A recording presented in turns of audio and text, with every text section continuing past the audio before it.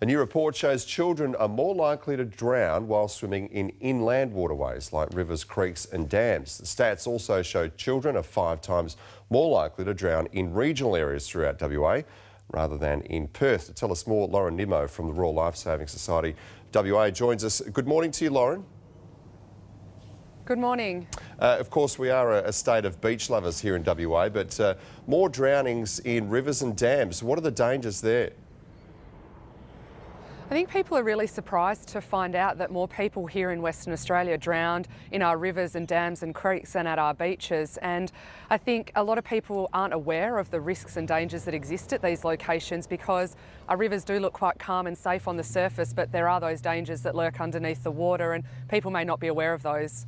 Well, speaking of looking calm and pretty innocuous, Applecross there behind you, the Swan River looks beautiful and flat this morning, but it's actually one of the most dangerous parts of the Swan River. Can you tell us why? Look, we see drowning deaths occur across the Swan River, but we have seen a few incidents around here in Applecross. As I said, it looks beautiful and calm in the background, but there are those dangers that lurk under the water, like submerged objects, steep drop-offs in water depth, and also cold water and strong currents. So people really need to make sure they're aware of that and also learn what to do if they do get into trouble. The report out today, Lauren, also shows that kids in remote WA are more at risk. Why is that?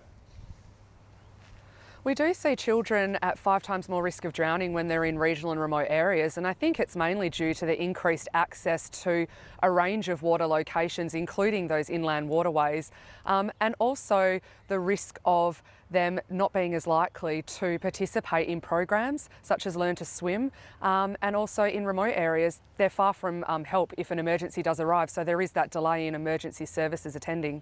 Just finally, Lauren, summer's approaching, going to be a lot of kids in the water very soon. Obviously prevention is the best way forward here. How young should parents be looking to get their kids in the water and teach them to swim? Prevention is certainly the best way to go when we look at how to prevent children in particular from drowning, and getting them involved in water familiarisation and Learn to Swim programs from a really young age, even as young as 6 months old, to get them confident in the water is really important and probably the biggest investment any parent can make to ensure that their child stays safe. But it's also important that they learn to swim in a variety of locations, such as in the river as well, so that they have skills to deal with those different environments as well. All right, some great advice, Lauren Nimmo. Thank you very much for your time this morning.